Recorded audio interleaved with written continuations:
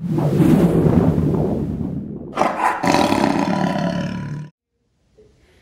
Bobcats, it's your student body officers. And we're here to talk to you about some new COVID-19 guidelines that are going to be put in place this year. The most important rule this year is that you have to wear a facial covering at all times when you're on campus. So make sure it's covering your mouth and your nose, that way you're properly protected. The face mask could be either a paper mask or a cloth mask.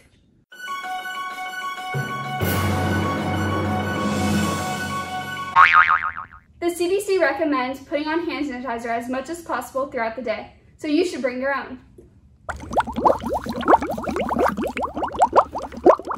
Although hand sanitizer is effective, washing your hands is the best way to prevent the spread of the virus.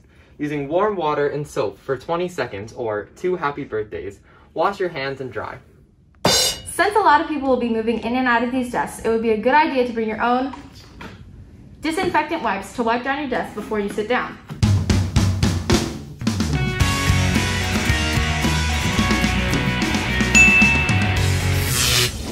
Class changes are the most crucial time for social distancing. As you'll notice, on the sides of the hallway, arrows have been painted, showing which direction you should be going. This is important to have a one-way flow of traffic. No, Allie! Good job, Kayla! It is important to maintain a distance of 6 feet between you and your classmates at all times, including classrooms and hallways. Although this year is going to be very different and have its challenges, just remember that we are together at a distance.